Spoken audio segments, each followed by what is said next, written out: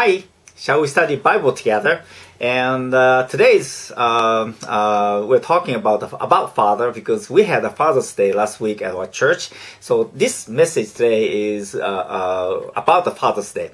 The place we're going to study is from the Genesis chapter 37. So if you do have Bible, please open your Bible to Genesis chapter 37, and I'm going to start. I'm going to read from the verse 1. I'm going to use NIV. And let me read NIV, the chapter 37, verse 1. Jacob lived in the land where his father had stayed, the land of Canaan. This is the account of Jacob's family line. Joseph, a young man of 17, was attending the flocks with his brothers, the son of Bilhah and the son of Zilpah, his father's wives, and he brought their fathers a bad report about them. Now, the Jacob's family is now living in the Jacob's father's land, and Jacob had 12 sons. Now, as you may recall, Jacob had 4 different wives, and all the 12 brothers came from different mothers, and each one came from different mothers. Now that Rachel, whom Joseph loved the most, Rachel had 2 sons, but then Rachel for many years she didn't have any children. So all the other kids, Joseph is Rachel's kids, and so all other brothers are much older than Joseph. When Joseph was 17, probably his other brothers came from different mother, or probably like mid-20s or late 20s, or maybe 30s or mid-30s, something like that. So they're much older than Joseph. But either way, Joseph was helping his brother, and but at that time, Joseph probably saw something about his brother that doing something bad. So Joseph was reporting that to his father, and let's see what happens. Verse 3.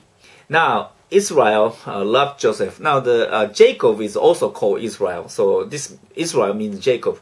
Now Israel loved Joseph more than any of his other sons, because he had been born to him in his old age, and he made an ornate robe for him.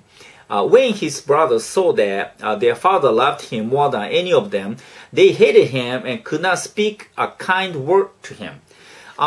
Apparently, Joseph, very young boy from the Jacob's view. When Jacob had Joseph, Jacob was already a pretty old man. So Jacob really felt that Joseph was a very cute little kid, and so Jacob gave him a special ornate special robe for him. And by treating him something better or nice, other brothers were so jealous, I think, and they hated Joseph, and they couldn't even talk nice to him. And verse 5, Joseph had a dream, and when he told it to his brothers, they hated him all the more. He said to them, "Listen to this dream I had.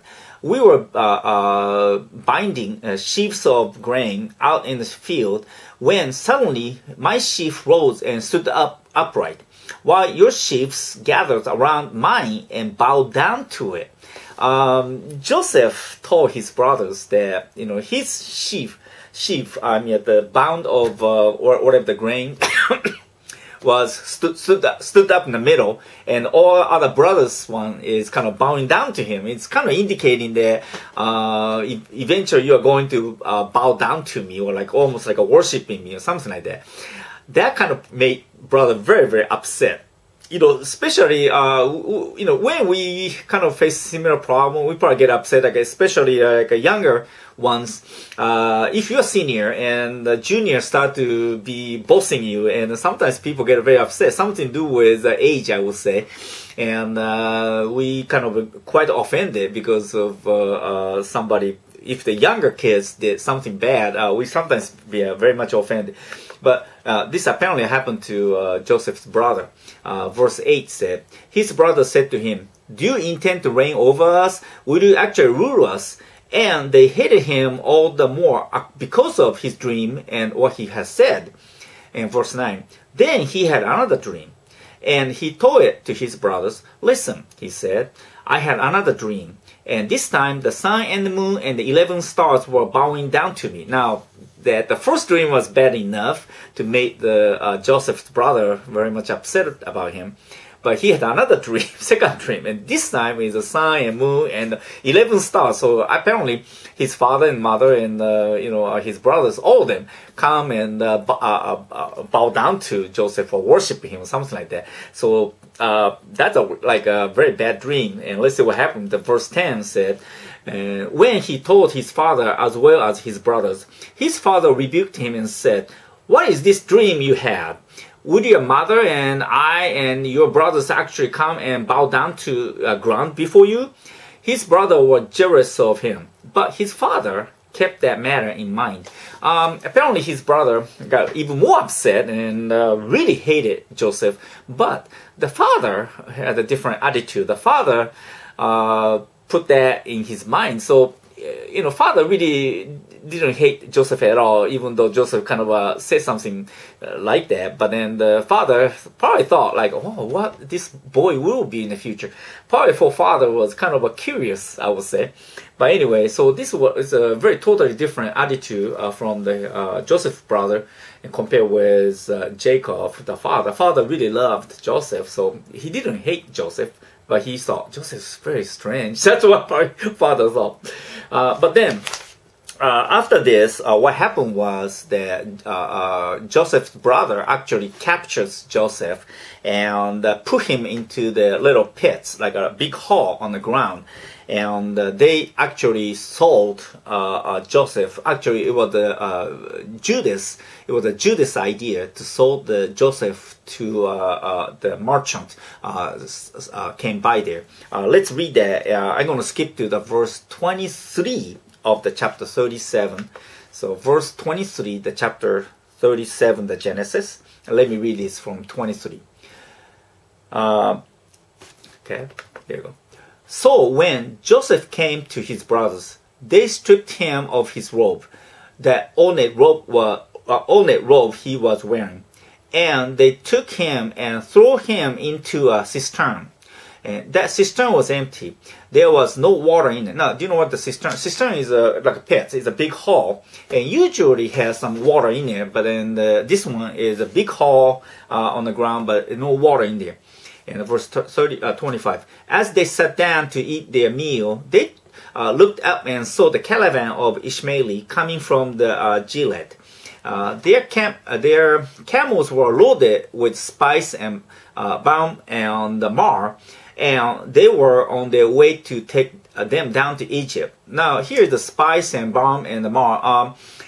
They found a merchant walking, nearby there, and the balm here is more likely the frankincense. Frankincense is a special aroma type of a product, and also the myrrh they carried, and so that the Joseph was sold to this merchant.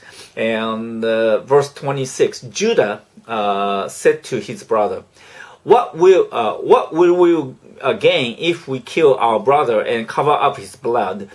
Come, let's sell him to the Ishmaeli and not lay our hands on him. After all, he's our brother, our own flesh and blood. His brothers agreed. Now, this is terrible, but Judah actually sold Joseph to the Ishmaeli as a slave, and Judas actually obtained the silver coins, and when they sold Joseph to the Egyptians, the merchant. So, but then what happened after this is about 20 years or so later, the big famine came that area, so they didn't have any food to eat. So that Jacob's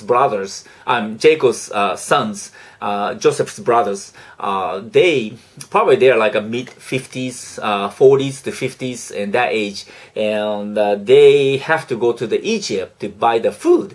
At that time, the Joseph who was sold to Egypt, he didn't die. He was actually became the ruler of the Egypt. He was almost like he was become second man on the in hierarchy in Egypt. He was almost act like a king. So that's what happens. And so when the Jacob's sons, the Joseph's brother, came to Egypt to buy the food, they actually met Joseph, even though they didn't realize it was Joseph, because Joseph was kind of wearing beautiful ornate clothes at that time. So they couldn't realize that was Joseph. And but then Joseph told them that they have to leave Benjamin to the Egypt. Now Benjamin is Joseph's the brother from the same mother, the Rachel. And Rachel only had two sons, Joseph and Benjamin. And so that Joseph told his older brothers that they had to leave Benjamin with Joseph in Egypt, and then you can go home with the food. Now, I wonder why Joseph said that, because probably Joseph thought that Benjamin possibly mistreated by his brothers, because hey, Joseph himself was mistreated, and he was actually sold to the slave, and his brother didn't care about him. You know, I mean, sending the brother to slave is a terrible thing. Think about it. I mean, Joseph, they knew that Joseph have to go through the rest of his life have to work for under somebody, and being treated like a slave. So, you know, he had to work so hard, and you know, every day kind of hard working, and you know, barely able to probably live his, you know, life kind of. And but his brother didn't care. They put Joseph in such a condition and tried to be a slave for others. And but then Joseph probably concerned about Benjamin so much that Benjamin possibly be mistreated by his brothers, because he was the mistreated, you know, because the Benjamin, the same mother, came from. So probably that's why Joseph told that to his brother. But then what happened was, after this, apparently the Judas, the same person who sold Joseph as a slave, he responded to Joseph's request of leaving the Benjamin with him. Now, the place I'm going to skip to, the Genesis chapter 44, start from verse 30. The Genesis chapter 44, verse 30. What happens now that Joseph told his brothers to leave the Benjamin, and Judas answered to this. The verse 30. So now, if the boy is not with us when I go back to your servant my father, and if my father, whose life is closely bound up with the boy's life, see that boy isn't there, he will die. Now that Judas told Joseph that, you know, I mean, if the Benjamin is not with him, that his father will die. And he said, your servants will bring the gray head of our father down to the grave in sorrow. The verse 32. Your servants guaranteed the boy's safety to my father. I said, if I do not bring him back to you, I will bear the blame before you and my father all my life.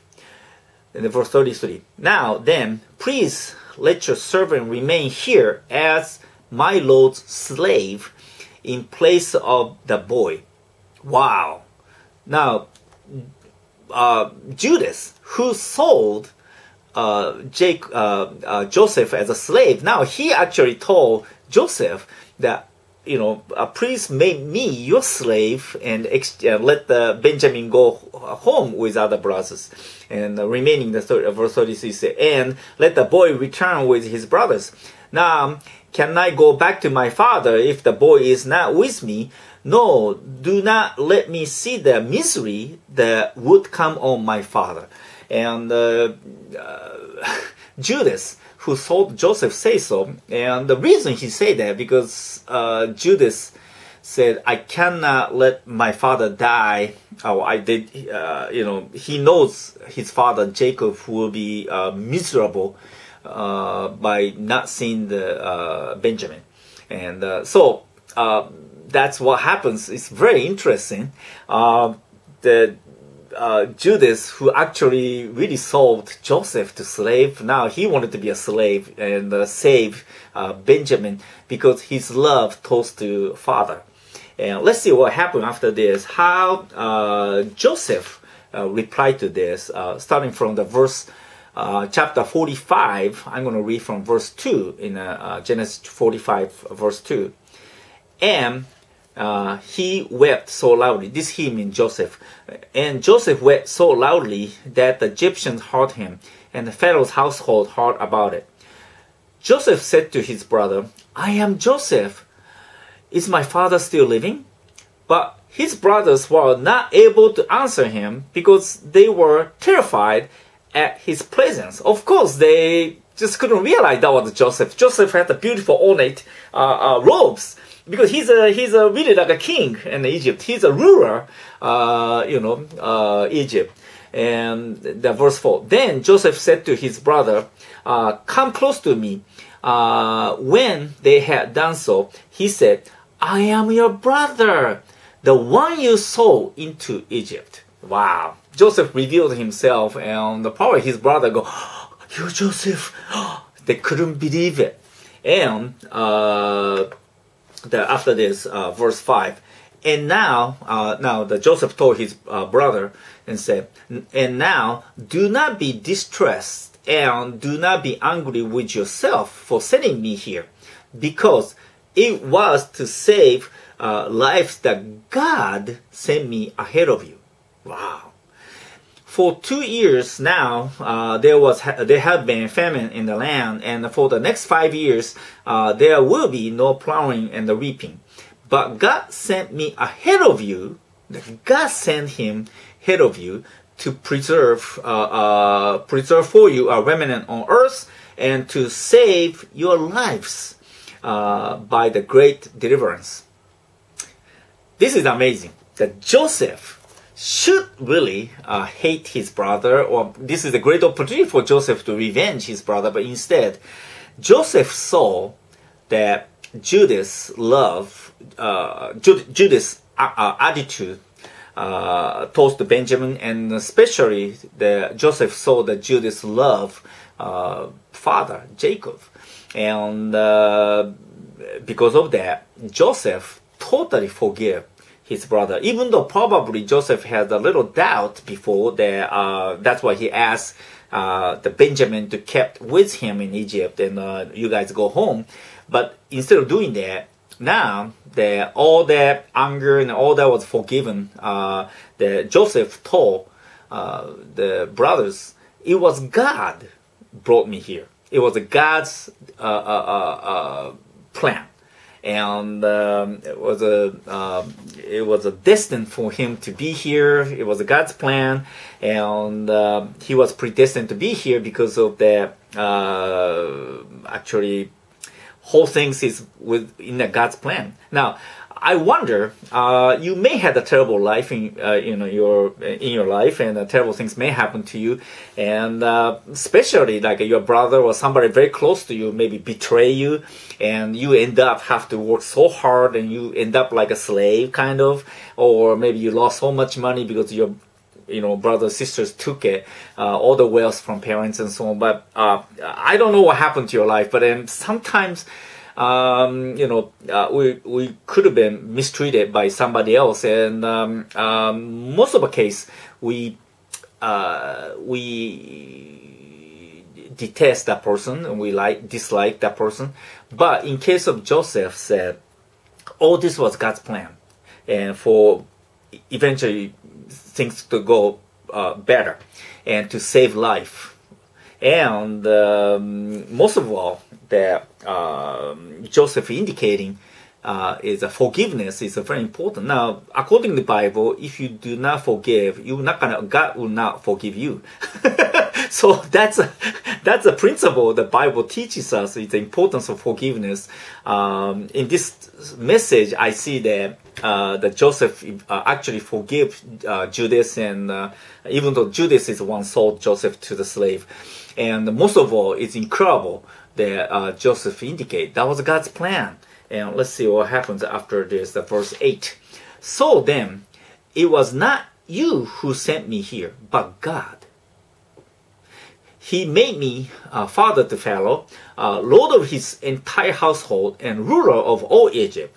Now hurry back to my father and said to him, this is what your son Joseph said. God has made me lord of all Egypt. Come down to me and don't delay. Now Joseph told his brother, I'm just like a father to Pharaoh, even though the Pharaoh is supposed to be, head of Joseph. But now Joseph is actually indicating the Pharaoh and I am, the Joseph is like a equal level. Joseph is almost like it is like a king or a father to Pharaoh. And then he said that I'm the Lord of Egypt. Wow, that's amazing. And then the Joseph told his brothers in start from verse 10. You shall live in the region of Goshen and be near me. You and your children and grandchildren, your flocks and herd and all you have. I will provide for you there, because 5 years of famine are still to come. Otherwise, you and your household and all who belongs to you will become destitute. You can see for yourself, and so can my brother Benjamin, that it is really I who am speaking to you. Tell my father about all the honor accorded me in Egypt, and about everything you have seen, and bring my father down here quickly. Now Joseph told his brother and say, hey, why don't you guys come to Egypt and I will give you a beautiful land and I will take care of you, and you and all the Jacob's belongings, all the brothers and all the rich, everything they have is safely come to Egypt and live with them in the beautiful promised land. And so you guys can live. And then the Joseph told, I'm the Lord of the Egypt, and let the father see, let the father know that all the glory and Joseph has here. Now that's amazing. Now some of you probably noticed that Joseph and Jesus is like a double image here. Like Joseph is almost like a model for Jesus, and because as you see that both Joseph and Jesus was treated like to worship. Joseph saw the dream, and all the brothers and including even his parents came and worship Joseph in a dream, and that is really indications of kingship or lordship. And then also the merchant, the caravans had the myrrh and frankincense. Now myrrh and frankincense, why they had that? Because back then the Egypt, they made everybody to mummies after they died. In Egypt is the only country I know that daddy become mummy. No, just kidding. But anyway, but either way, in Egypt, Egyptians, they made everything mummified. Even the cat, even their pet, become mummy. So they use a lot of frankincense and myrrh to clean the body and preserve dead body, and so that dead body not gonna decay. And to make mummies, they had that kind of medicines that they have to use. But in the frankincense and myrrh is also the same gift that the wise men brought to Jesus when he was born. And also when Jesus died, before he died, the ladies washed his body with frankincense and myrrh, and also that when he died, the people actually cleaned his body with those medicines, and then put him into the hall. Now that is another interesting thing. And then also the Joseph was put into the pit, like a big huge hole on the ground, and so Jesus was put into the hole. But the hole they put Jesus or Joseph is now it's empty, because actually they're not dead. They're considered to be died, but they're not. And actually both of them, Joseph and Jesus, both alive, and both went to their new locations.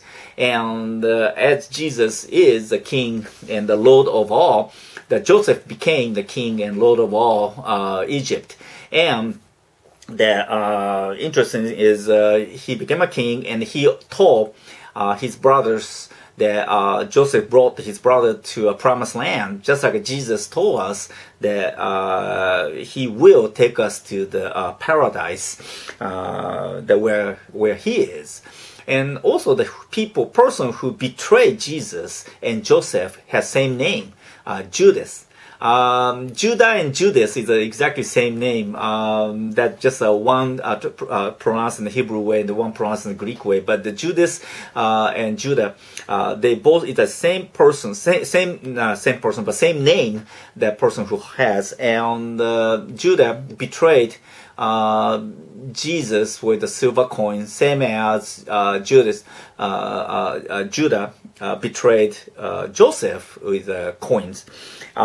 Also interesting about the name Joseph, because Jesus' father, of course, Jesus' father is a father in heaven, but his father on earth, the man who raised Jesus on earth, his name is Joseph, Mary's husband. And also, when Jesus was buried, he was buried in the tomb belonged to the person's name Joseph. So almost like Joseph buried Jesus. It is, but I mean, the name the person who buried Jesus was Joseph, and this is kind of indications that Jesus saying that Joseph, like his father, act like. So either way, there's a lot of correlation between the Jesus and Joseph here, and most of all, it's important things we see here is God's plan for all this. Now, I wonder, some of you in this video are still hating your brothers and sisters, or maybe your relatives, or maybe some of the parents you hate. We have tendency to hate each other, and I mean, something may happen to our life, and instead of forgiving, we hate. And the reason our world is such a difficult place to live is because we don't have a love in this world. I mean, we hate each other, and the people may hate you, and also you may hate others. And this hating is one really made everything difficult to live. Well, kind of dark. It's a very cold world that we live in, and according to the Bible, if we don't forgive, God not going to forgive us. This story today is really learning about the forgiveness, and all that terrible things may happen to you. It's within God's plan, and we should forgive person. Now, Joseph forgave Judas after Joseph find out that Judas loved his father. And Judas really didn't want to see. He didn't want to see that Jacob sorrow and Jacob died from the not seeing the Benjamin. So that made Joseph able to forgive the Judas. Just like us, if we love our Father God. And if we love our Father, if we really love our God, our God forgive us. Now, God Himself become man, and we call Jesus, and Father God send the Son God, and to forgive us. And if we accept Jesus as your Savior, and that act of love, act of acceptance, act of love towards to God, that made us, that is the reason that God will forgive us in our sin. So issues are here. Do you love God? And do you have a heart for our Father God and Jesus? Now, interesting, Joseph indicate that he's really equal with the Pharaoh father. He's a father to Pharaoh. So the Father God and Jesus is same God. And if we love Jesus, means we love our Father God. And verse 4 is the same. Do we love our Father? Do we love our God? And if you do, you'll be forgiven, and God will make you, put you into the kingdom of heaven. You go into the kingdom of heaven. You become a citizen of heaven and God's kingdom. And that's what the promise we have. If you have not accepted God, Jesus as your Savior, please do so. It's a totally free gift. You don't have to pay any penny even for it. Totally free. Why not? And then if you have eternal life, you're totally being forgiven and you can go to promised land. That is amazing things. And all this was within God's providential plan that He had for your life. And we should trust God and we should forgive people because it is really God had a plan for us, even though apparently look terrible things may happen to your life, but that is all that to see for you to love God, you to have opportunity to love God, you to find God, who God is. So please accept Him and as your Savior. Shall we pray?